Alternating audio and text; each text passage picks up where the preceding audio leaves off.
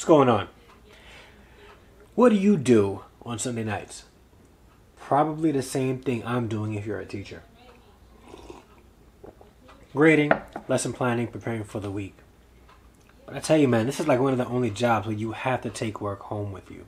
You can't just leave your work at school and just come home and relax. You always have to do something at home.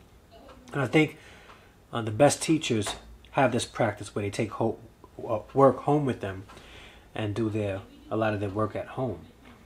But then it creates a challenge of balancing personal life and work life. So what do you do to balance your work and personal life?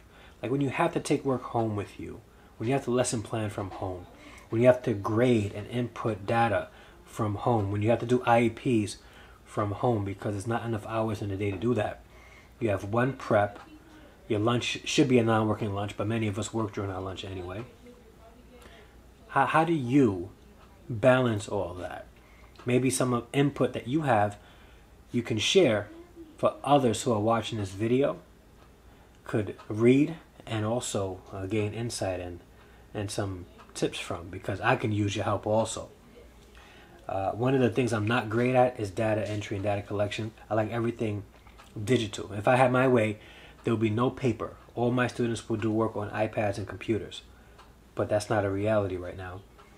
And so I have to, read writing pieces, grade them according to the rubric, and then input the data. I also have to do IEPs. I have to lesson plan, and all of that I do from home. So what do you do to balance personal life and work life when you're not working from 8 a.m. to 3 p.m.? Write your comment down below.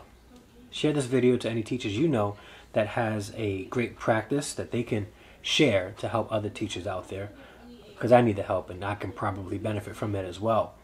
So thank you so much for watching. Please don't forget to click subscribe and share this video out.